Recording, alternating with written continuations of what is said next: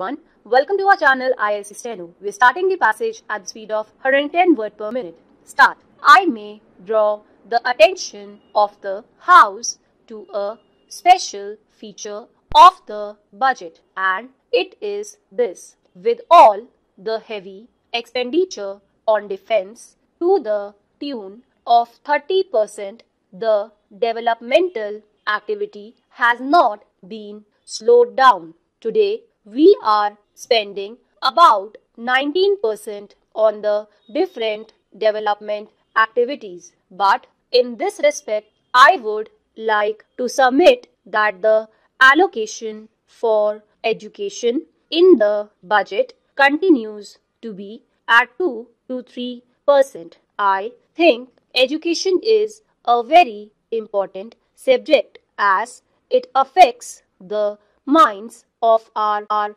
younger generation, and it gives us the necessary technical personnel who are, so to say, the hands and feet of our development. What we find here is that instead of making an increase in this particular direction on education, we are keeping it at the same level. I would submit that the finance minister should give his due consideration for increasing the budget on education. Now I turn to the performance and the working of the ministries. I would like to say something first about the work that the Planning Commission is doing. Of course, the Planning Commission is doing an excellent work. It is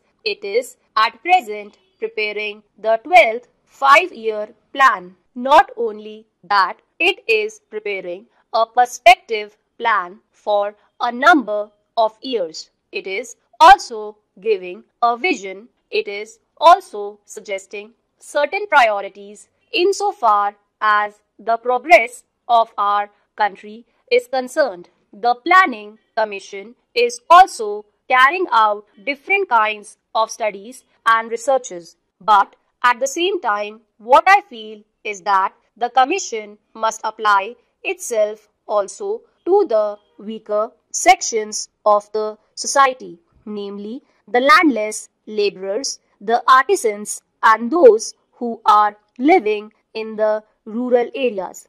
It must also apply itself as to how the weaker areas or the underdeveloped areas in our country can be helped. I know that the Planning Commission has prepared certain indicators and has asked the state governments to show which are the regions which are underdeveloped according to the indicators. But that much of attention will not do. We have to give more attention, because if such areas continue so in the different states in our country, it will hamper the general progress of the country. From the questions that are asked in this house, the minister will know the anxiety amongst the members. So I would suggest for the consideration of the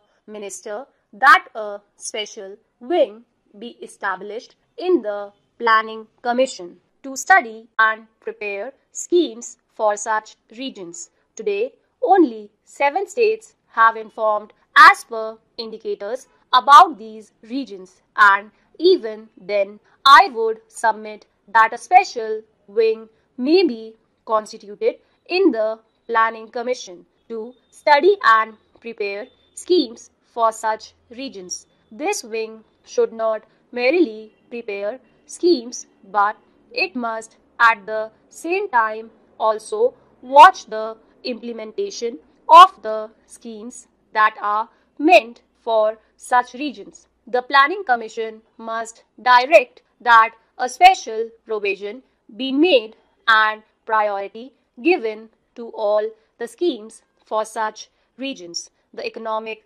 development of such a region depends upon the building up of economic overheads in that particular region, and you will find, as I have given certain figures, that in so far as Marathwada area is concerned, there is lack of such economic overheads. Therefore, industries are not coming up, and since industries are not coming up, other developments are also falling short. So, I would request that consideration may be given to constituting a special wing in the Planning Commission for the underdeveloped areas. Coming to the Ministry of Education, what I find is that the Ministry of Education has been going after too many things. It is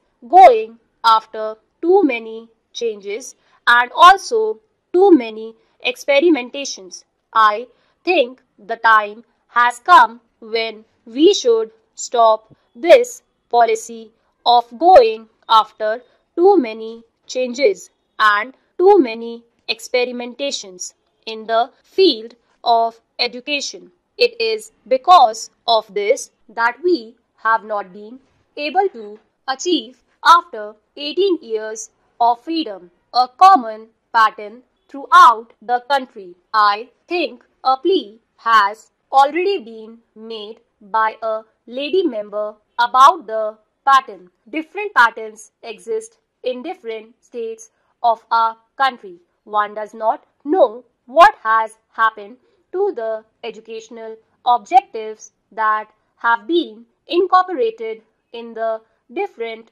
reports with regard to primary education, secondary education, and college education. Nobody has tried to peruse as to how far the educational objectives that have been incorporated in these reports have been put through in the different states.